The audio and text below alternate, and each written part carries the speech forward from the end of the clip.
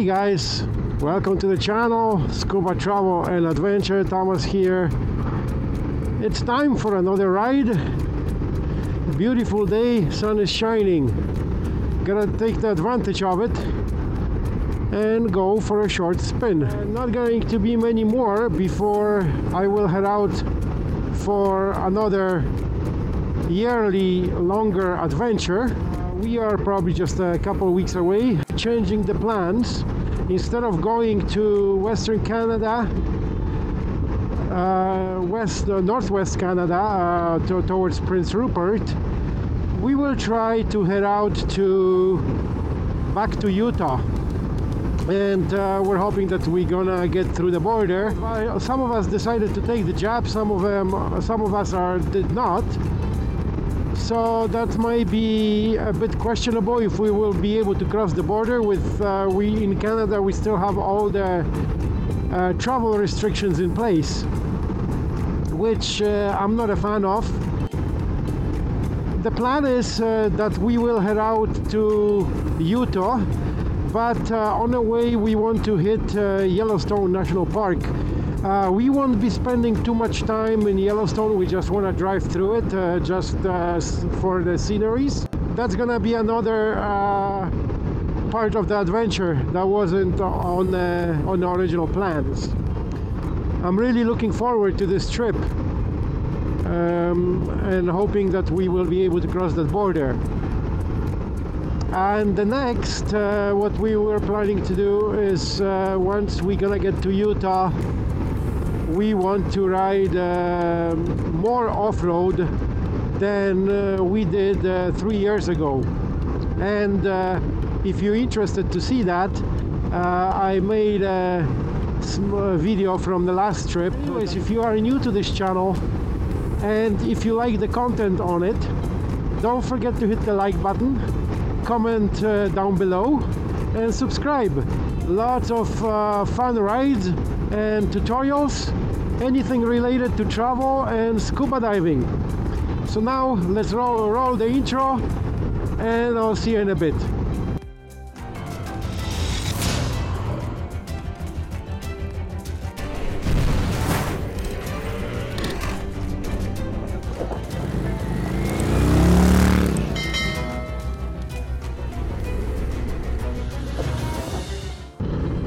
So today, as any other day, no major plans, no major route. I'm just heading out. I have about 3 hours to kill before I have to get back home and pick up my daughter from school. But why not take the advantage of this beautiful day and head out for a short spin.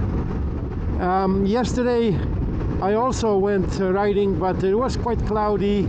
The weather wasn't that good. And I was playing with my drone, the Mavic Mini 2.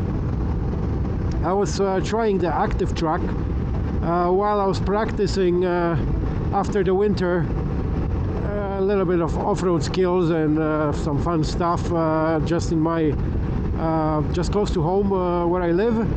There's a construction site, and I decided to go for a bit to ride, practice some slides, getting on and off the bike. I sort of follow Brett Tack's video, how he stops the bike while in motion and getting off the bike while on and off the bike while in motion.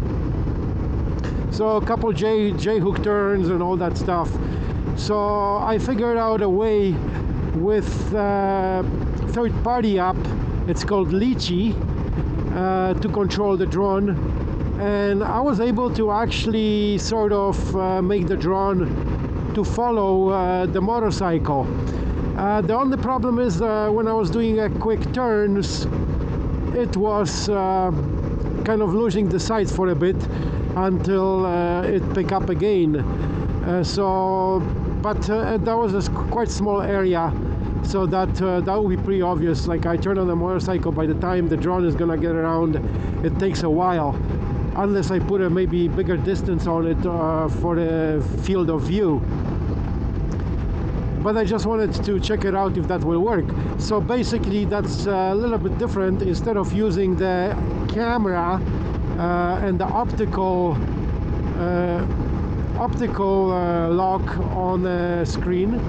It uses the GPS to follow the remote control, which is actually kind of good, but just up front,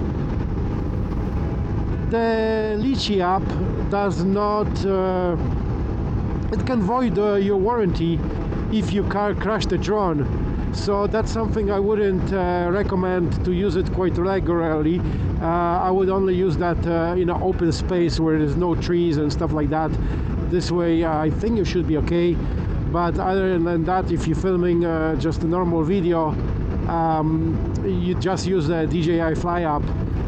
That app is supported by the warranty issues, and if you crash the drone, you can send it back to DJI, and if you have the coverage, they'll replace it for you.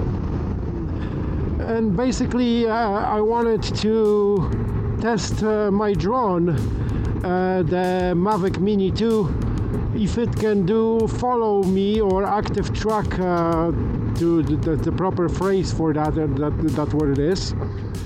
I was actually able to make the drone to follow me, but of course, since I was making quick turns, it took a while for the drone to catch up, but eventually it caught it, and it was able to track it. Basically, I was using the Litchi app instead of DJI Fly app, and that app allows the drone to follow the remote control. So if I had the remote control in my tank bag, the drone was basically following me around, on and off, losing the sight, but it was catching up.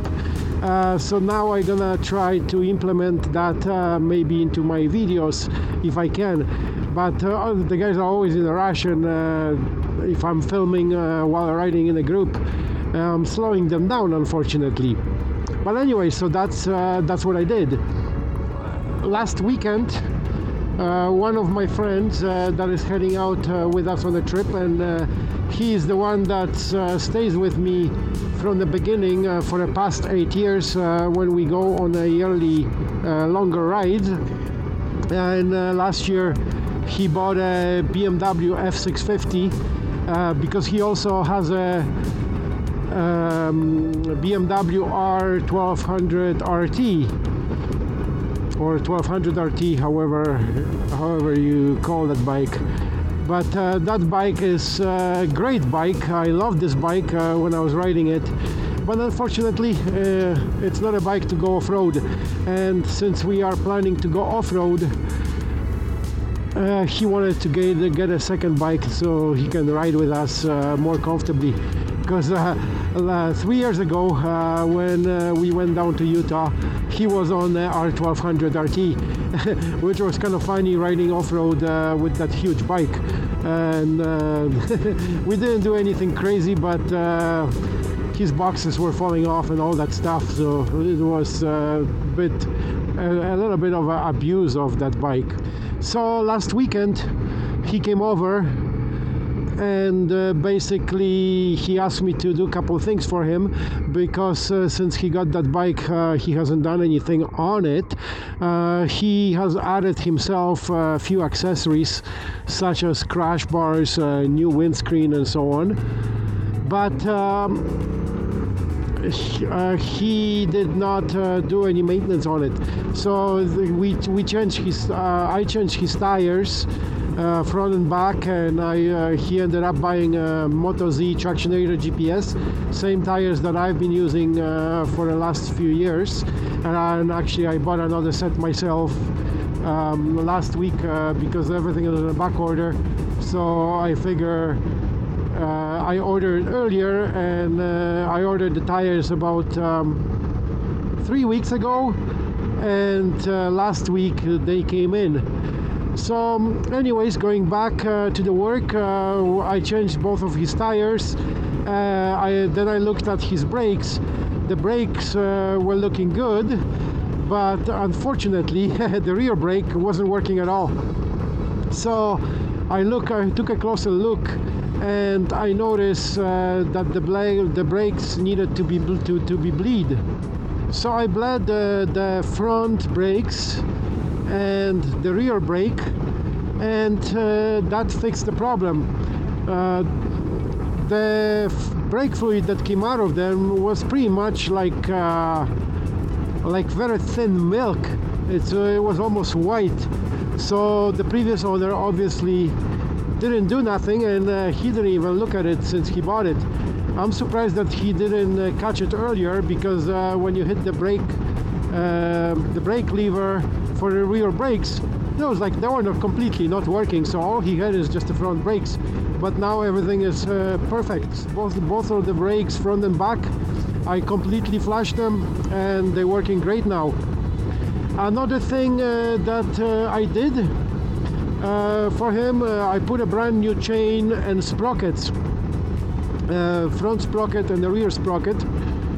So now he should be worry-free for a while. But the sprockets were a little bit worn out, but nothing, it wasn't really drastic. But it was time, because you could see actually a little bit of wear on the front and the back.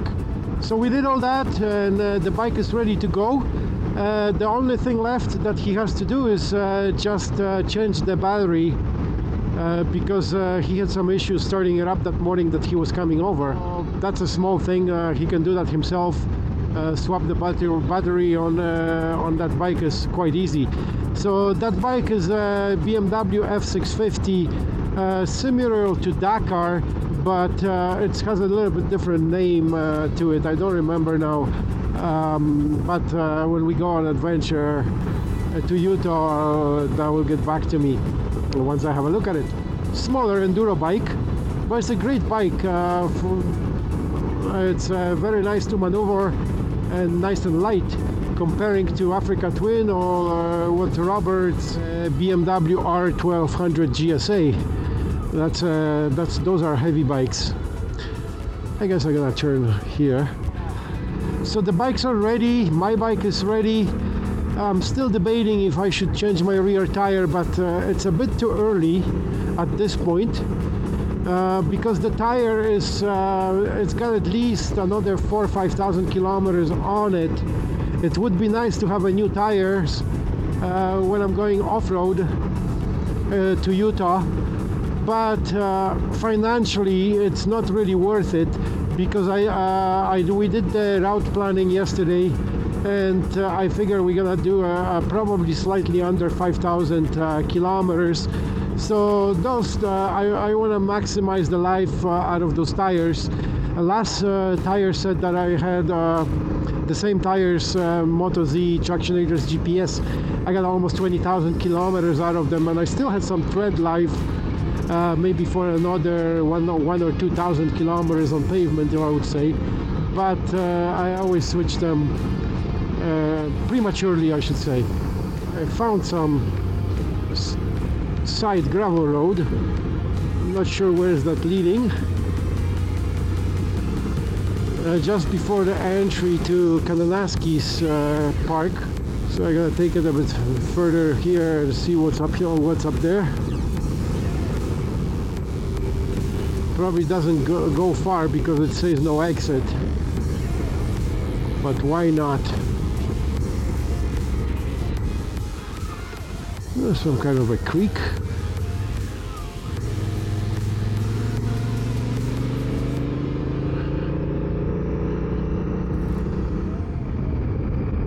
So yeah, I'm pretty pumped up before heading out on the trip. I got a few more days of work before heading out, and really looking forward to it.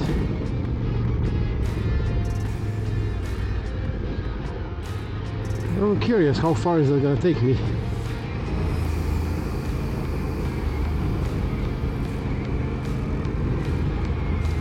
Oh, it's access to some kind of a farm, I think.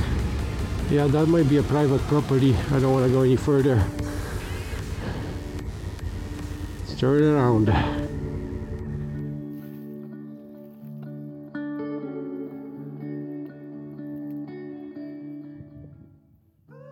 I ran into those horses.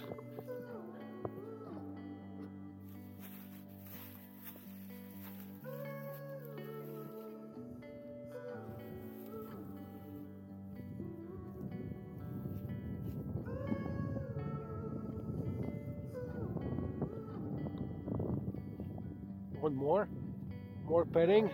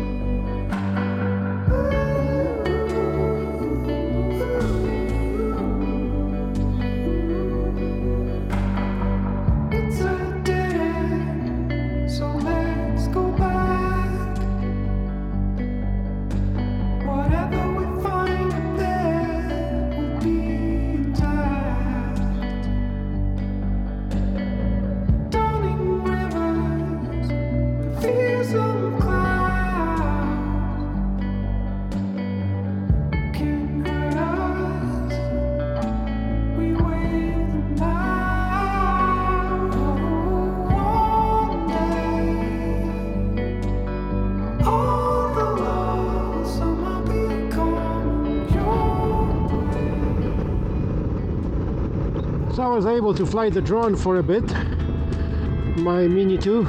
Now it's time to slowly go back home. For some reason, every time I get out this year, the weather just simply quickly switches over. That's not it yet. After a couple hours of riding, the clouds are coming in. June is the month with the highest precipitation here in Alberta. So you never know, it's got pretty dark in the back there, or it looks over there like it is raining because there's those smudges on the sky. But that's no problem. We're only about an hour away from home. Do have a rain gear, not an issue. It wouldn't be the first time when I was riding in rain. But other than that, it has been a beautiful day. But when you go on a bike, the time flies. By the time you turn around, the time is gone. We are beginning of June here, and my videos are always a little bit behind. I want to create content ahead of time, so there's always something to release following week. I'm trying to get one video out per week. Oh, wrong turn, gotta turn around, shoot. Supposed to go turn into Plumbers Road, it's a little bit ahead of time. We'll quickly turn around here. It's the next one over. Oh, traction control kick in. I didn't disable it. I always have it on when I'm on the road.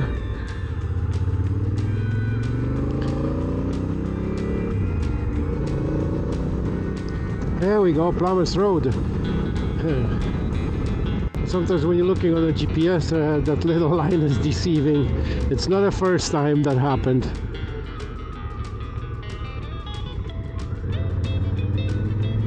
No ducks today? Oh yeah, there is a couple of them. Usually there's more here. During the week, most of my friends are working. I'm one of the few that gets time off, like today. I'm usually off on Thursdays and Fridays unless I pick up extra work. Just around the corner, at the end of June, my daughter is going to start the vacation, and I will try to head out with her a couple times on a bike to take her camping. Somewhere close to Calgary. I'm not going to take her far. She's only 10 years old, and I don't want to go for a long ride where she's gonna fall asleep on me. You never know with kids. I do have her on a comm system, but I'll still at the same time, you never know. At this point I will wrap it up, and as always, thank you for watching. I'm getting close to 1,000 subscribers on my channel. I'm hoping by the time you will watch this video I will have 1,000, which is a huge milestone on YouTube. And ahead of time, I'm thanking to all of you, whoever is viewing my content or watching my content and subscribe to my channel. That helps me a lot, and that helps the YouTube algorithm to push my videos and my content. And same on this video. If you enjoyed it, don't forget to hit the like button, comment down below, and subscribe if you didn't. And always ride safe, and see you in the next video. Cheers!